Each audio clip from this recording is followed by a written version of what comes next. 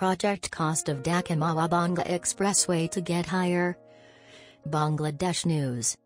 The cost of the Dhaka-Mawa-Bhanga Expressway project is expected to grow again as the authorities undertake more work, mostly to maintain road safety.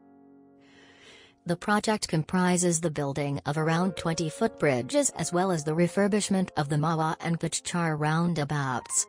If the updated plan is accepted, the project's cost would rise to TK 11,043 crore, a TK 40 crore increase from the present cost. Furthermore, the project deadline has already been pushed out to June 2022.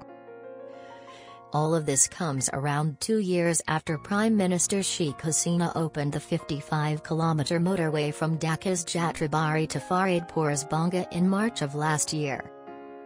According to authorities, the 4-lane highway with service lanes on both sides is the country's most costly road in terms of construction cost per kilometer, approximately TK 200 crore.